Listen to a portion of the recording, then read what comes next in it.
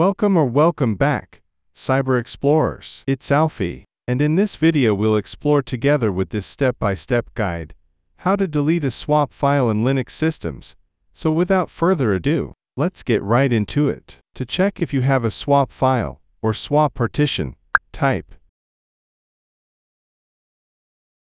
and hit enter. This command shows all the swap spaces currently in use, indicating whether they are swap partitions or swap files. As you can see, the type will show if you have a swap partition or swap file. I have 6 GB of swap space, and it's on a swap file. If it were a swap partition, the type would have been partition instead of file. If you don't need a swap file or need to increase the swap file size, you can disable an already active swap file on the system using the following command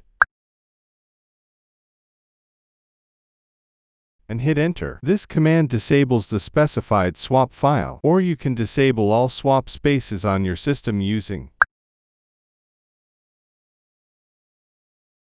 and hit enter. This command disables all swap spaces on your system, including both swap partitions and swap files. You can create a new, larger swap file using the previous video, or disable it permanently by removing the entry from the FS tab file. Type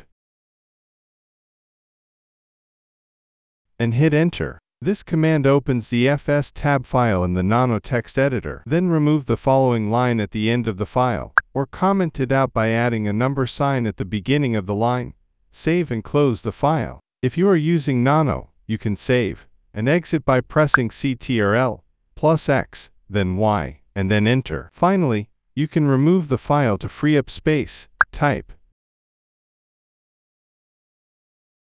and hit enter. This command removes the swap file from your system. To verify that the swap file has been removed, type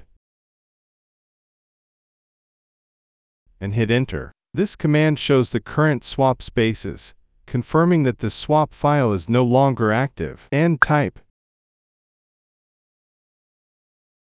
and hit enter. This command displays the amount of free and used memory in the system, including swap space. Note: if you don't have swap space on your system, the free command will show zeros beside the swap, and the swapon command won't show any output. And that's it. You've successfully deleted a swap file on your Linux system. And that's it for today. If you found this video helpful, please give it a thumbs up, consider subscribing, and don't forget to activate the notification bell so you won't miss out on any new uploads. Thank you for watching, and I can't wait to share more with you. So, until next time, see you later.